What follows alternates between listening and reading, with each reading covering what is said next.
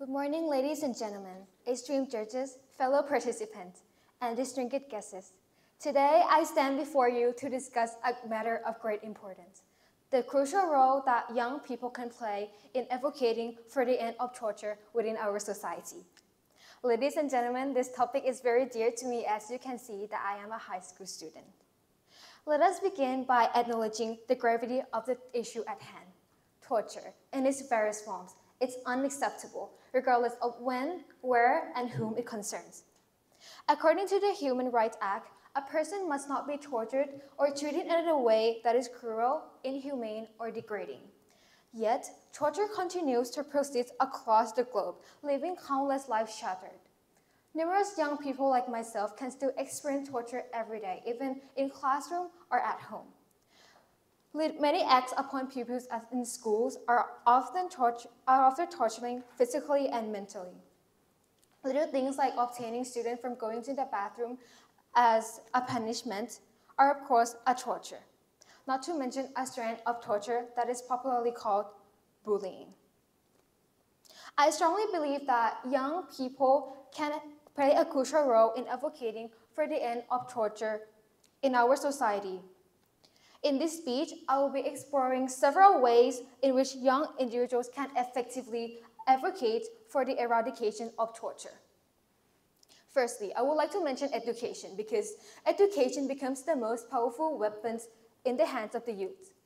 To effectively advocate for change, we must first engage in comprehensive learning of the problem itself. And by increasing awareness of the meaning, prevalence, and consequences of torture, young people like myself can understand deeply about the aspect of torture and hence can influence public opinion.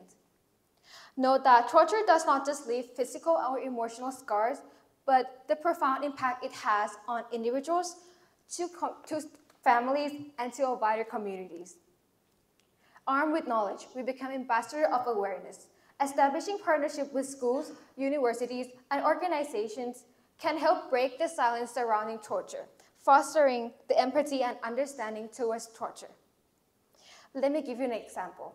In 2014, Amnesty International gathered 17 youth leaders from 17 countries to showcase their work to bring the attention to how youth can help end torture. For example, Malin Louise Hansen from Denmark showcased her 16 pages of design called Empower Against Torturing, which is a series of human rights education workshops, and one of which is called The Consequences of Torture. Secondly, torture knows no borders.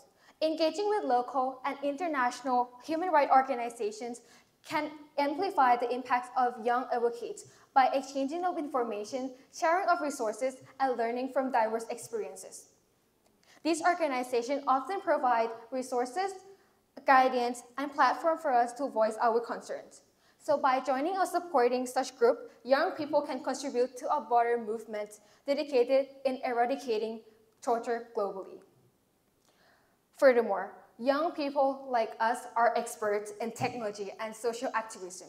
In the age of digital connectivity, our smartphones are not just gadgets.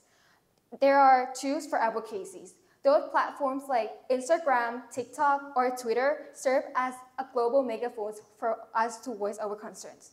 Online campaigns can reach a vast audience and facilitate the sharing of stories and information.